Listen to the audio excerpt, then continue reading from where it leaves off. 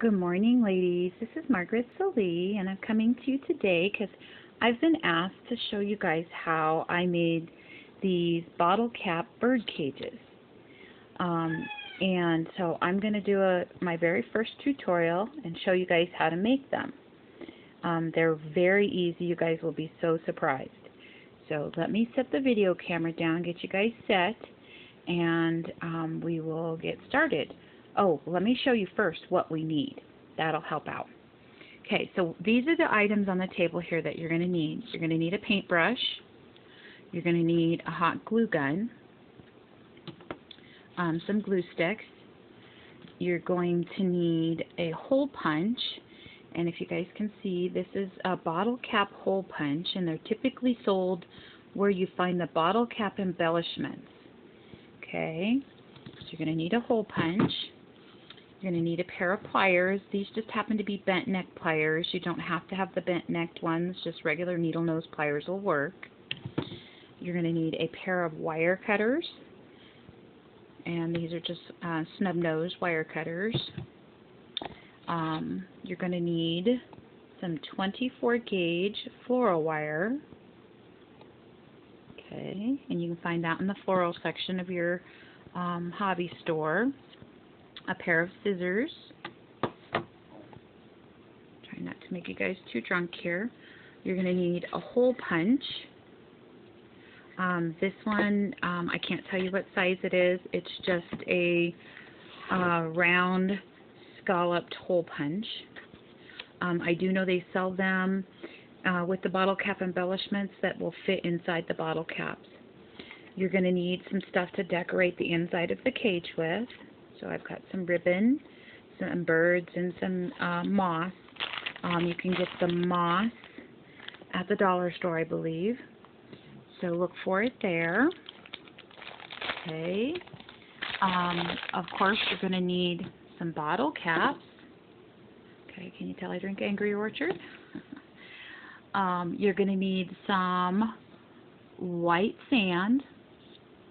And it's just plain white sand you get. I got this bottle at the dollar store. I broke the bottle, so it's not in its original container. But it's just white sand from the dollar store that they use in the floral department. And then you're going to need gesso. And you're going to need a container to mix the gesso in. And if you'd like to make some little birds, you can use the Martha Stewart bird mold. And I use the cold porcelain clay to do that, and I'll show you if we have time.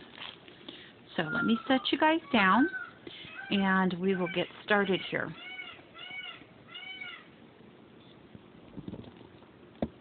Okay, this is my first tutorial, so hopefully I don't make you guys too drunk. Okay, I'm going to move some stuff out of the way here so we have a little bit of room. Okay, first things first is you need to take your bottle caps, and this is what the bottle caps look like, of course, you guys know that, and you're going to take your hole punch and you're going to punch holes. So I like to do mine from the inside, so see the tooth there? I put that on the inside of my bottle cap and I punch my holes. You're going to punch one hole. I'm trying to keep my hands out of the way. You're going to punch one hole, and then you're going to go, I'll show you from the top side, you're going to go straight across from it, and you're going to punch another hole. And then you're going to do this kind of like a pie. You're going to shift it, and you're going to do a hole down here.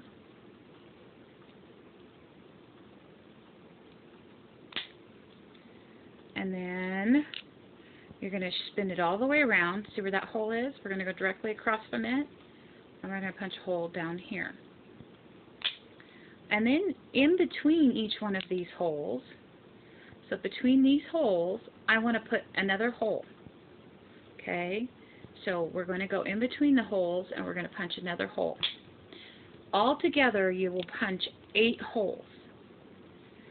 And you're just basically punching them in between that first initial pie shape.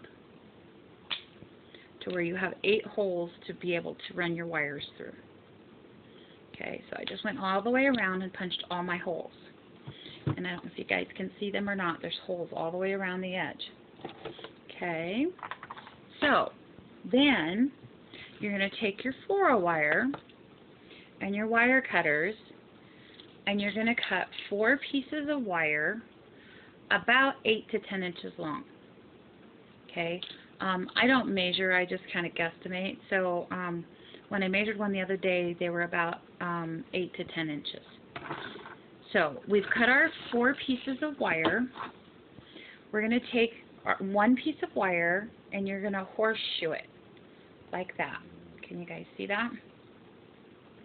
Then you're going to take your bottle cap and you're going to stick the tips of your horseshoe from the inside of the cap into our holes and run them to the outside. I want to make sure I'm lined up across from each other here. You're going to run them to the outside. Okay? So it'll pull up like that. Okay? And you don't have to really worry, make sure they're exactly the same length or anything like that, just as long as they're fairly close.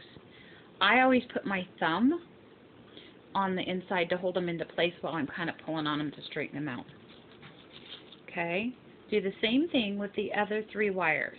Go from the inside to the outside, across from each other. So see how it's across from each other? And that's what you're going to do until you get all 4 of your wires into place. Okay? I'm going to hurriedly do this. You guys, they get to where they're really fast to make. You guys will be surprised how quick and easy they are. They're great to give away. I did a bird cage kit for Lisa, and she was just thrilled. And then she found the bird cage that I actually sent her, and that even tickled her even more. So, and then my last wire, as you can see, I've got my wires crisscrossed inside there. I'm going from one side to the other side. And you'll end up with it looking like this when you're done. I take my thumb and push them down inside there. Okay, so they're pushed down.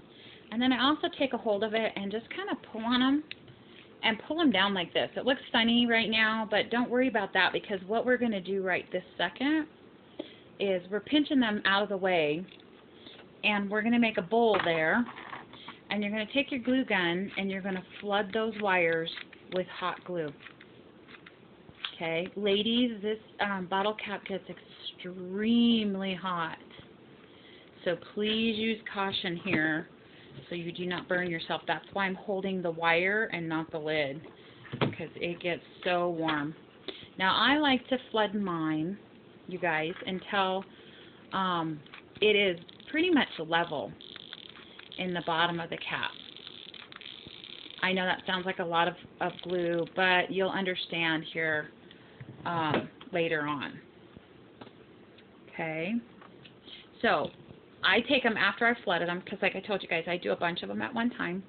I take them and I just put them in my sand and let them sit there to where they will dry.